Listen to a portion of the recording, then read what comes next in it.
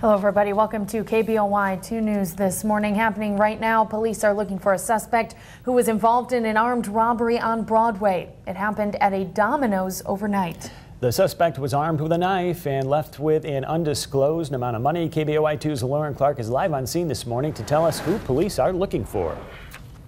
That's right, Kelsey and Brian. Now, employees here are unharmed, but still a little shaken about the robbery that occurred here around 1:40 a.m. This is off Broadway at the Domino's Pizza shop. And while not too many details are known right now, I did get to speak to two people here on scene that gave me some additional information about what happened. Now, an officer at the pizza joint told me that no one is hurt from this robbery occurring late 1 a.m. this morning.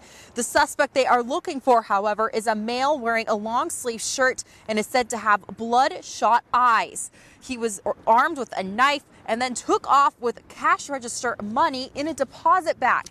Now, I also got to speak to the owner of the store here, and he didn't want to give too many details. He doesn't want to draw too much information or attention to this case. As you can see behind me, he even turned off the neon signs here at the Domino's. But some viewers back home will remember this strip mall, Broadway Park off of Broadway, as being the same one that burned around 2 years ago. Stay with KBOI 2 as we will give you some new updates on this incident.